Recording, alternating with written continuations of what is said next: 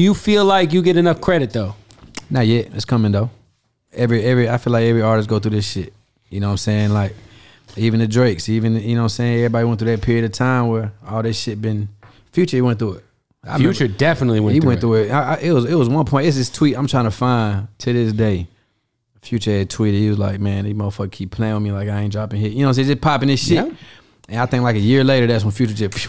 You know what I'm saying? It's crazy you say that about him because I remember having that conversation because Future put out Tony Montana, and Magic. He was going crazy. Yeah, but like people really weren't paying attention until he went on that mixtape run. Exactly. He put Pluto out, no one really cared. Exactly. You know what I'm saying? Like he had the I1 record, no one cared. Exactly. Like, so it'd be like that. You know what I'm saying? You gotta know where you at as an artist, know where you want to be mentally. You know what I'm saying? And keep just putting that work in until this shit crack.